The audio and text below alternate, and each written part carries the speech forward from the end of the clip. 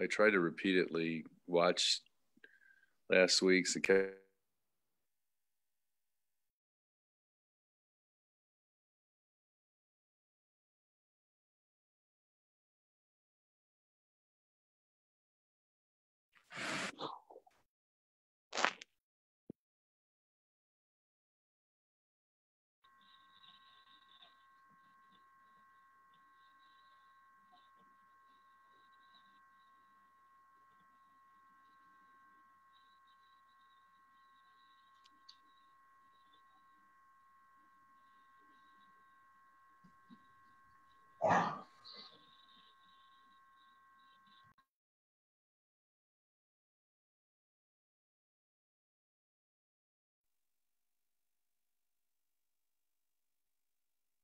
Well, good morning. There we go. All right. Good morning, everyone. And I just wanted to welcome everyone to our service this morning at the Unitarian Universalist Congregation in Eau Claire virtually. And my name is Amanda Lonsdorf, and I'll be your worship associate today. So you'll see my face a lot. And just to open up today's topic of the battle for human evolution in real time, genes versus memes. I read a little excerpt from Richard Dawkins' The Selfish Gene from 1976. I think that a new kind of replicator has recently emerged on this very planet. It is staring us in the face. It is still in its infancy, still drifting clumsily about in its primeval soup. But already it is achieving evolutionary change at a rate that leaves the old gene panting for far behind. The new soup is the soup of human culture. We need a name for the new replicator, a noun that conveys the idea of a cultural transmission and a unit of imitation. Mememe, the Greek, I'm probably saying that terribly because my Greek is bad, but it's Greek for that which is imitated, comes from a suitable Greek root. But I want a monosyllable that sounds a bit more like gene. So I hope my classist friends will forgive me if I abbreviate mememe to meme.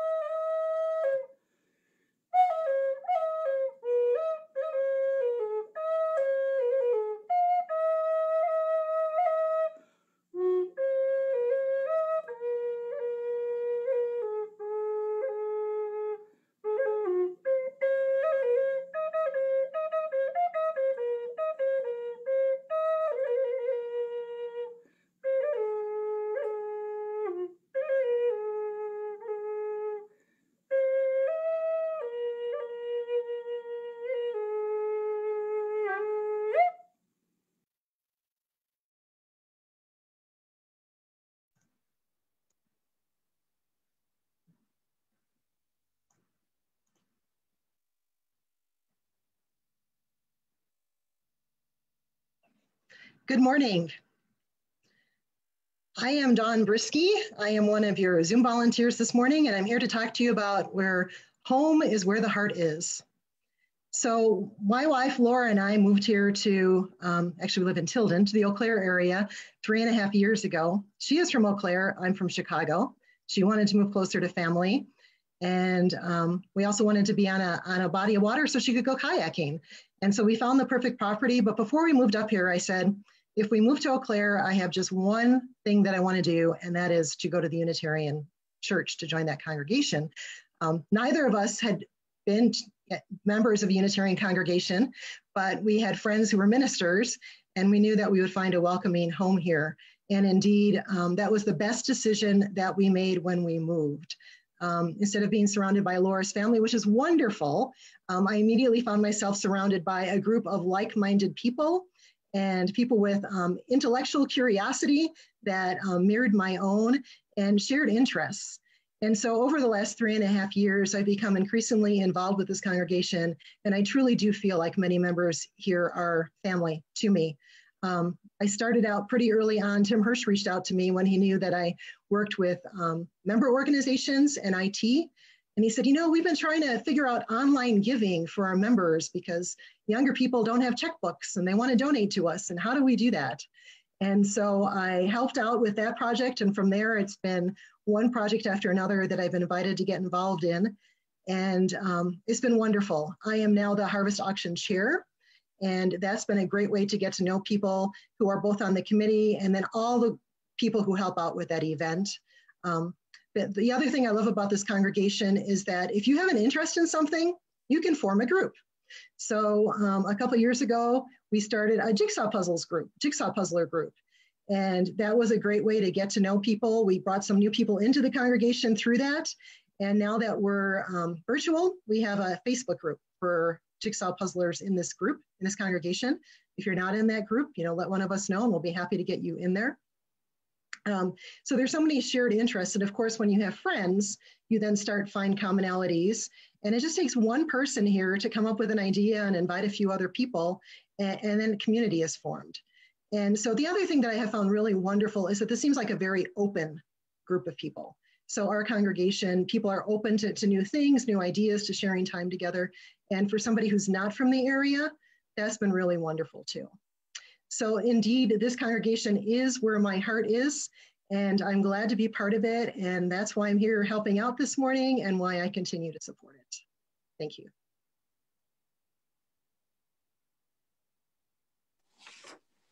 Good morning.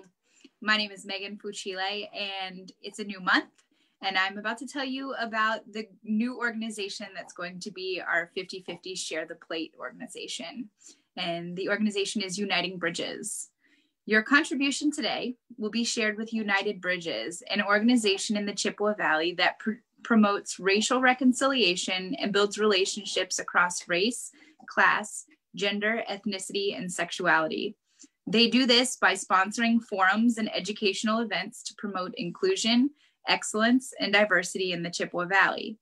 Most recently, Uniting Bridges hosted virtual Martin Luther King and Juneteenth forums, as well as a virtual memorial for George Floyd in late May. They've provided support as an incubator for the Hmong Women's Summit and also stepped up to support keeping Converge Radio on the air. Uniting Bridges has touched so many parts of the Chippewa Valley community, co-sponsoring the Conversations in Color series at the Pablo Center, allowing for difficult topics to be discussed in a civil format as a model for how citizens of all races can work together. Uniting Bridges is also working closely with the new police chief in Eau Claire to ensure that protests can be held peacefully and effectively. Your support helps Uniting Bridges build a stronger Chippewa Valley by centering marginalized citizens and creating peace and unity among all people.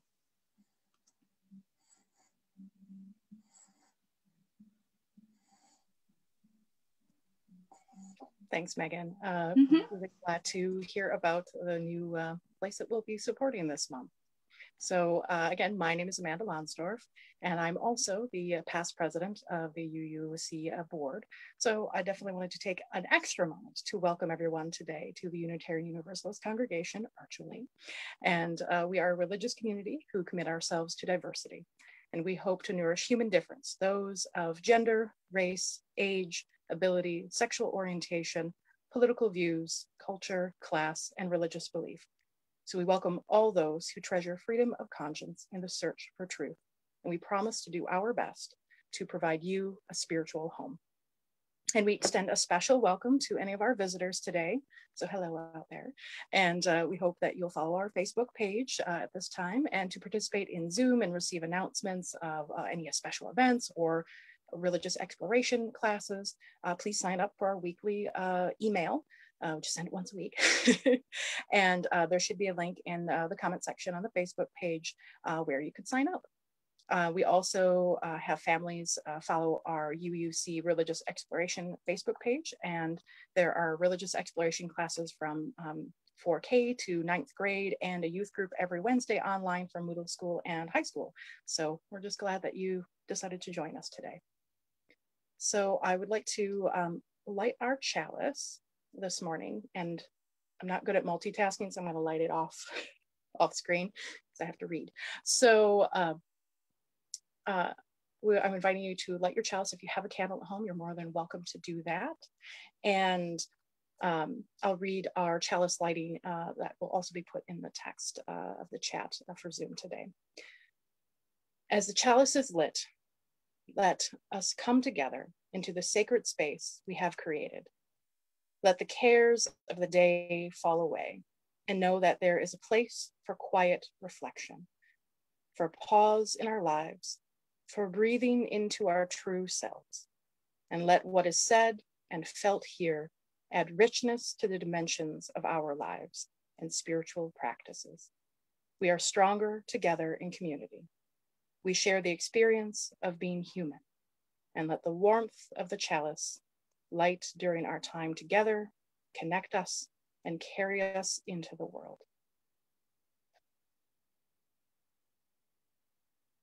Thank you.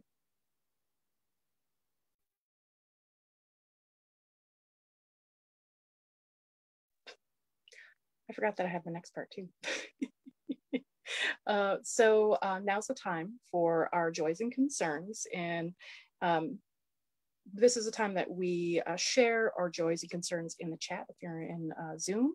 And I will tend to read them aloud when anyone shares them with us. So just feel free to put anything in the chat that you'd like me to read aloud and share at this time.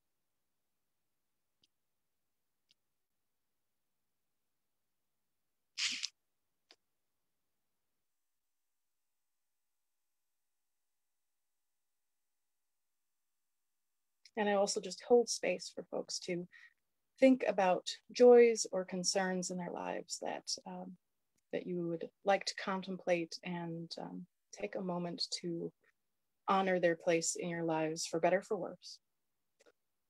And Deb says, my cousin's 21-year-old daughter, Natalie, was killed in a car accident. I'm so sorry for your family's loss. And Soma is sharing concern for anyone who is not warm right now. And there are many people that may not be.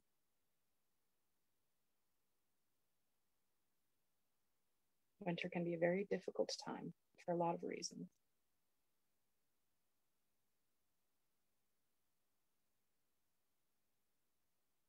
And Angela shares, and also any animals who are lost outside.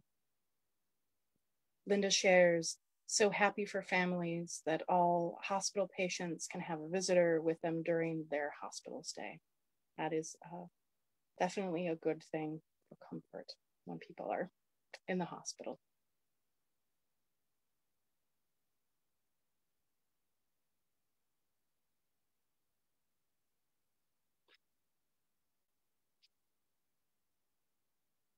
Susan shares a concern that today's game, I think it's a football game, does not become a super spreader of COVID. Dr. Fauci has been working so hard to communicate to everyone and keep us safe. Thank you for sharing that.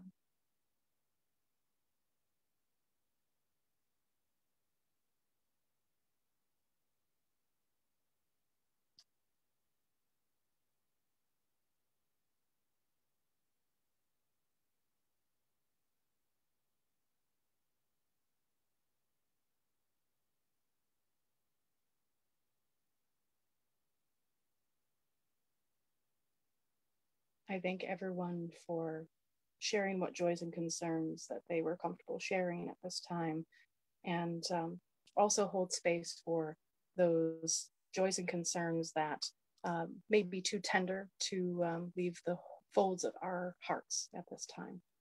Feel free to join me in reciting the words to close joys and concerns. Love is the spirit of this church, and service its law. This is our great covenant, to dwell together in peace, to seek the truth in love, and to help one another.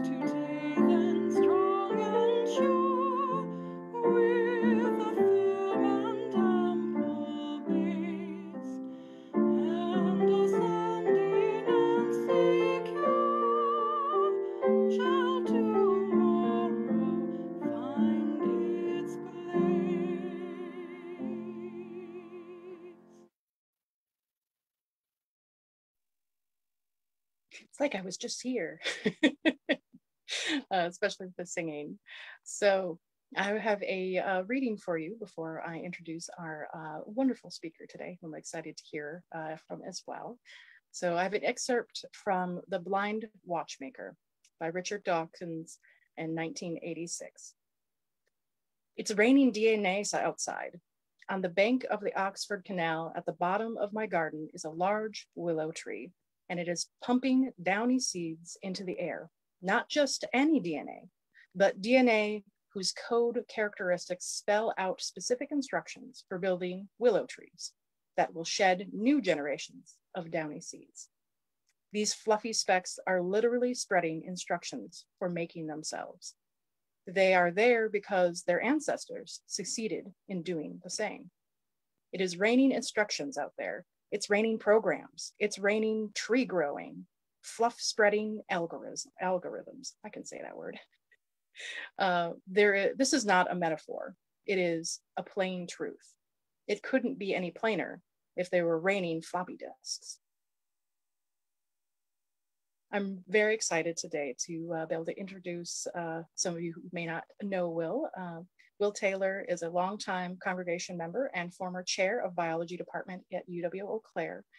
And he has started teaching evolution, or he started teaching their evolution there soon after his arrival, and it remains one of his favorite subjects to discuss. So I'm excited for everyone to get to meet Will or hear from him again if they have heard from him in the past. So thank you for joining us today.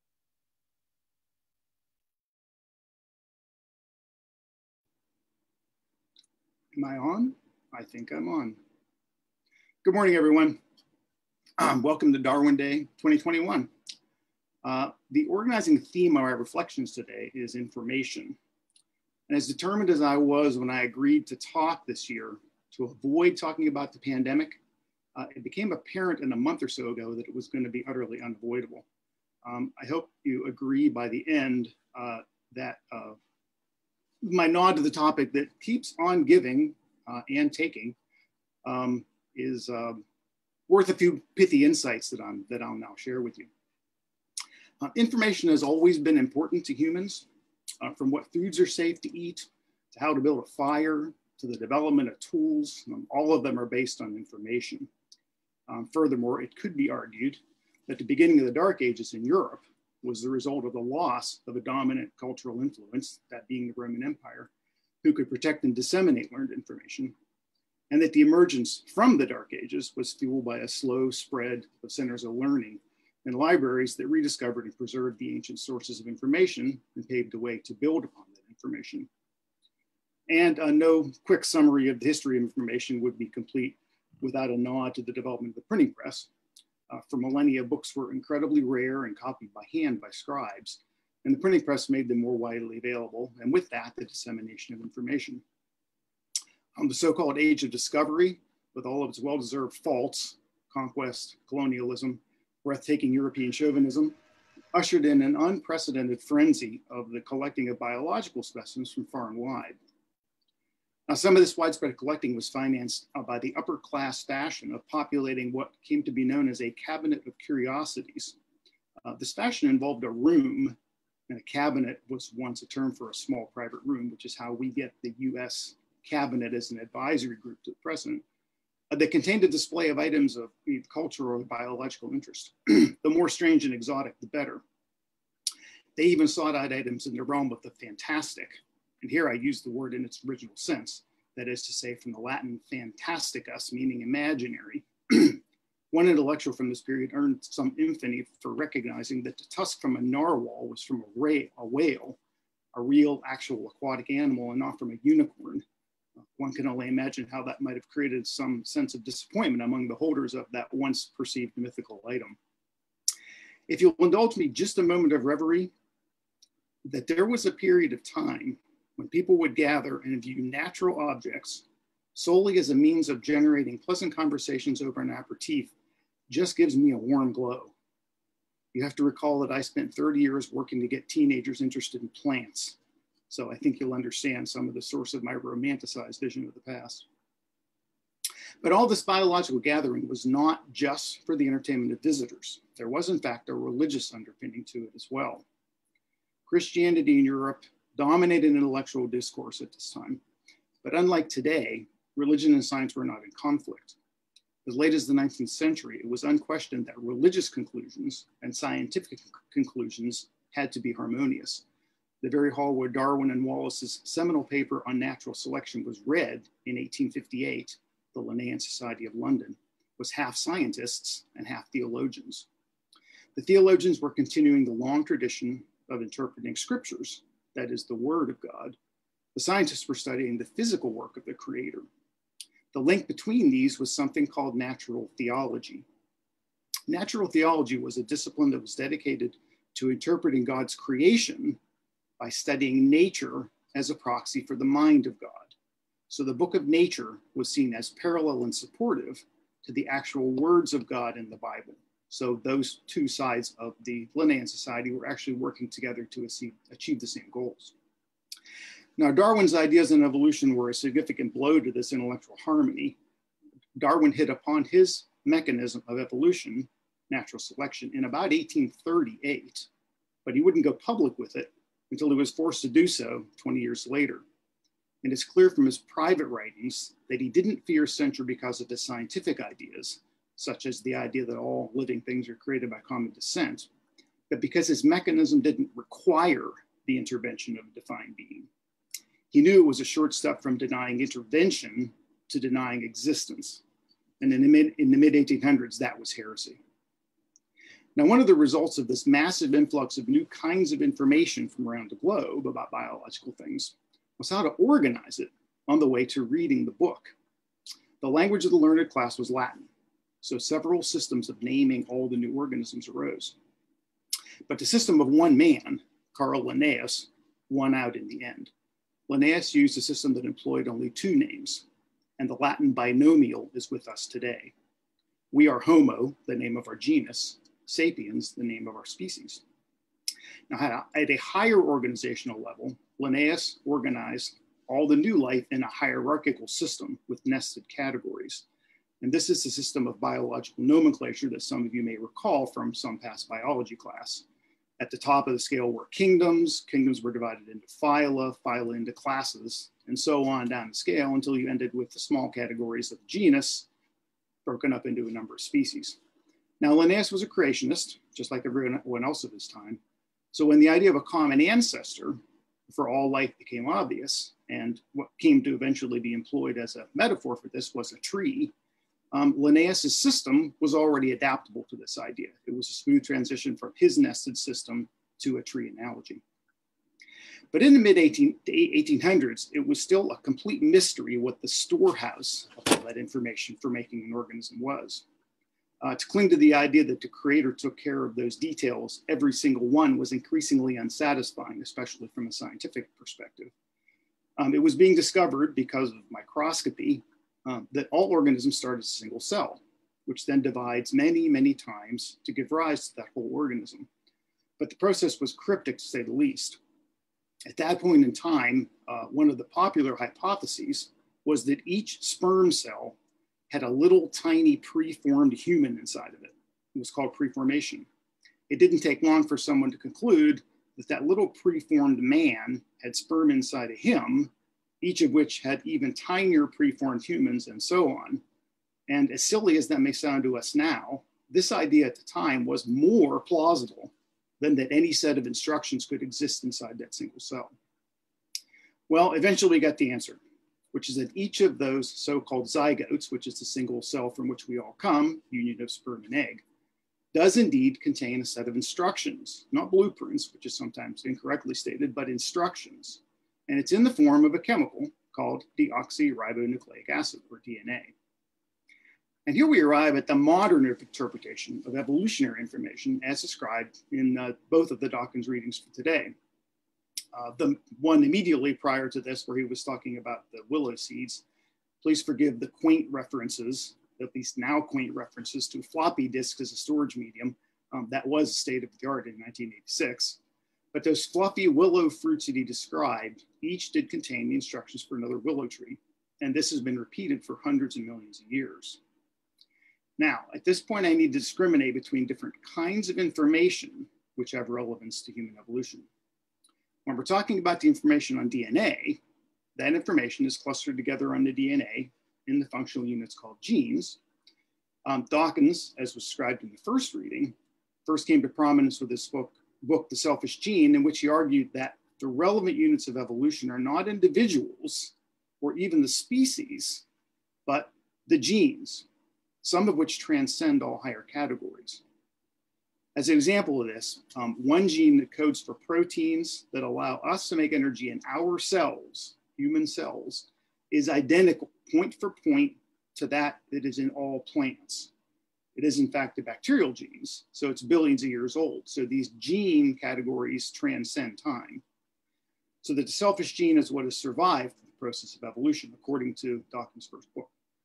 Now, you won't be surprising to hear that the exalted humans chafed at the suggestion that something other than the organism was the unit of evolution. So his ideas were and are somewhat provocative.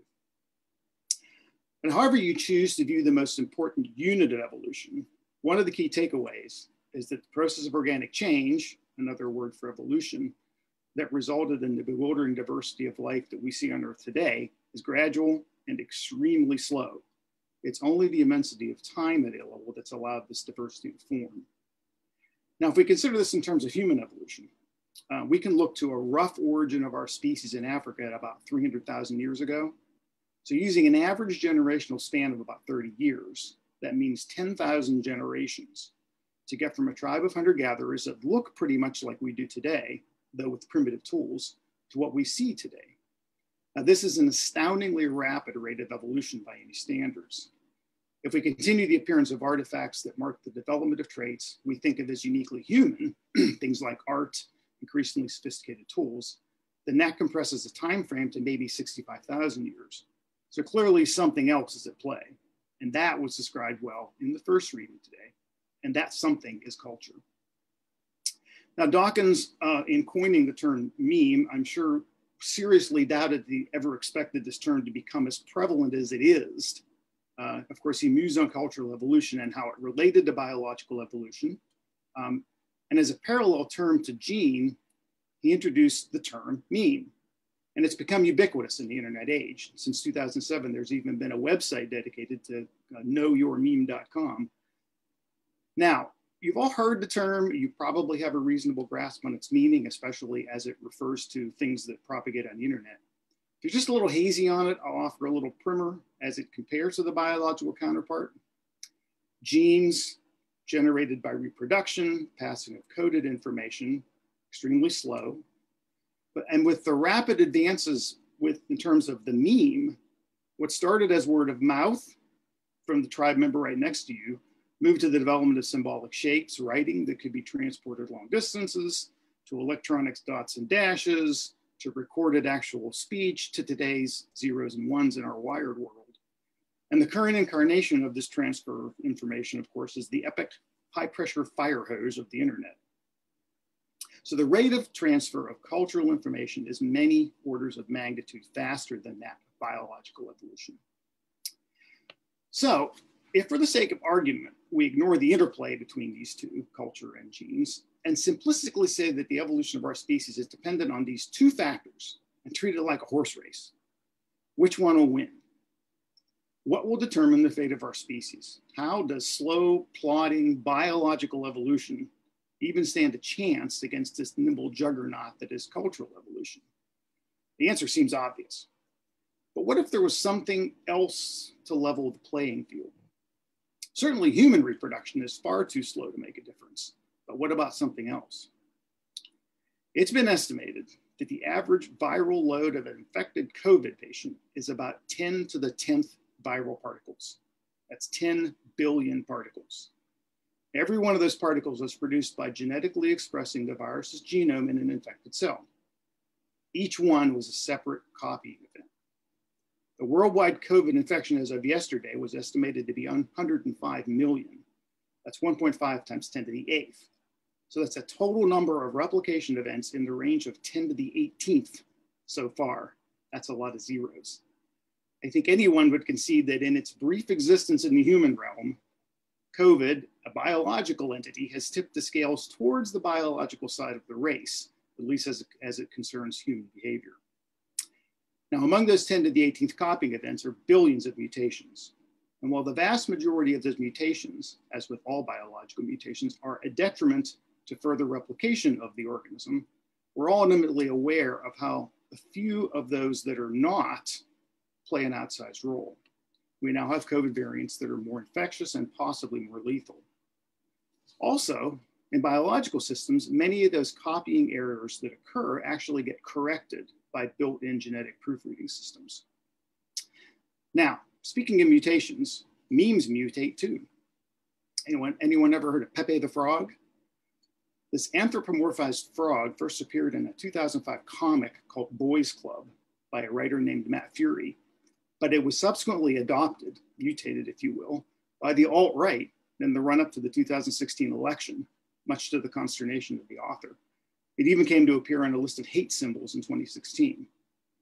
And as we likely all realize, and this stands in contrast to the gene, unlike the genetic proofreading system, there's little in the way of corrective system on the internet. And a few of those mimetic mutations are even linked to our little imagined race between genes and memes. Take the meme of anti-masking. This meme has actually enhanced the spread of the virus. And, lest we forget, anti-vaxxing. So those who adhere to this philosophy will actually slow the pace to herd immunity. So maybe it isn't, the race isn't over for biological evolution anyway. So ever since I gave this Darwin Day presentation a decade or so ago, and during a congregational dialogue, somebody asked a question about the history of humanity, and I just tossed off that I thought it would probably involve succumbing to infectious disease. And I realized later in private conversations that in making that statement apparently traumatized a few people in the audience. I try to end these things on a hopeful note. This is all the more important given the topic of today's talk. I think the most obvious way to end is that despite these unproductive memes that I just described that are aiding the virus, traits that have allowed us to dominate the planet, consciousness, planning, tool manufacture, and use, have also allowed us to mount a technological defense in the form of a vaccine. And for that, I think we could be thankful. So thanks for listening, everybody, and stay safe and warm.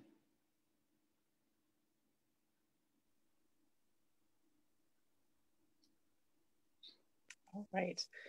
Well, thank you for the talk. I really appreciate it. I always enjoy hearing what you have to say. So part of the reason I enjoy doing these services with you. So I appreciate your words today, and we would like to move to the giving portion of our service today. So with the gratitude for the abundance in our lives, we give to help people in need and support the work of this congregation.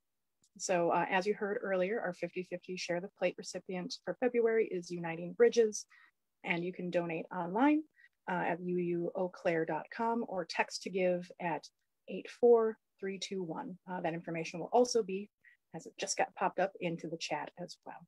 Thank you, and please enjoy our music for giving.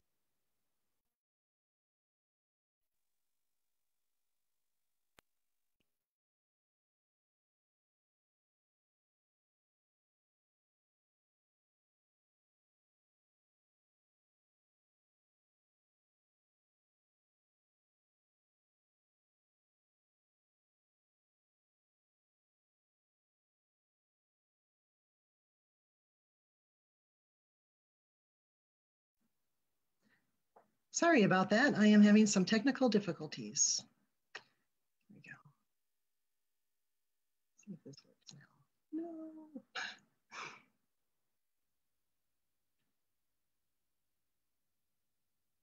There we go.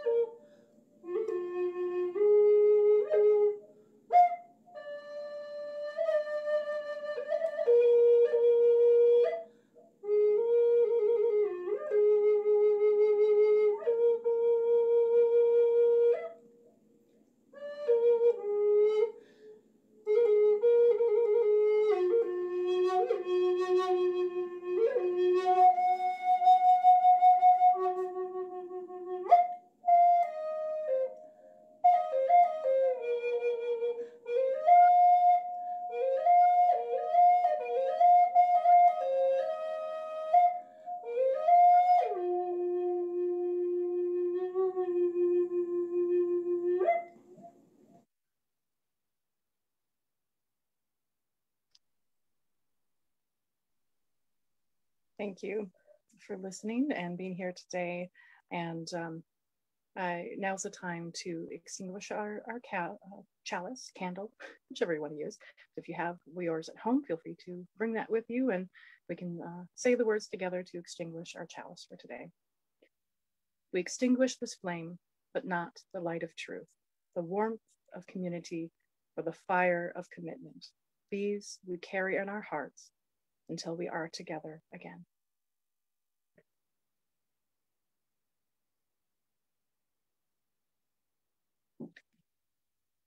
And now we have our closing words for today.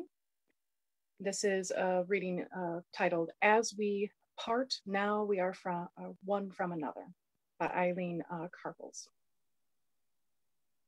As we part now, one from another, let this be our thoughts. If that which is most holy lies within the human person, and if the greatest power in the world shines flickering and uncertain from each individual heart, then it is easy to see the value of human association dedicated to nurturing that light. The couple, the family, the religious community. For the power of good in any of us must at times waver. But when a group together is dedicated to nurturing the power of good, it is rare for the light to grow dim in all individuals at the same moment. So we borrow courage and wisdom from one another to warm us and keep us until we are together again. So for those of you watching our Facebook live stream, I'm again glad that you decided to join us today. And if you'd like to get information on how to join services in Zoom, you can fill out the visitor link in the Facebook comments. So those attending Zoom, we'll take a brief moment to share any joys or concerns or share names that you might not have felt able to share during the service, or maybe it came to you later. And then we'll move to our breakout rooms for chatting and discussion and just togetherness.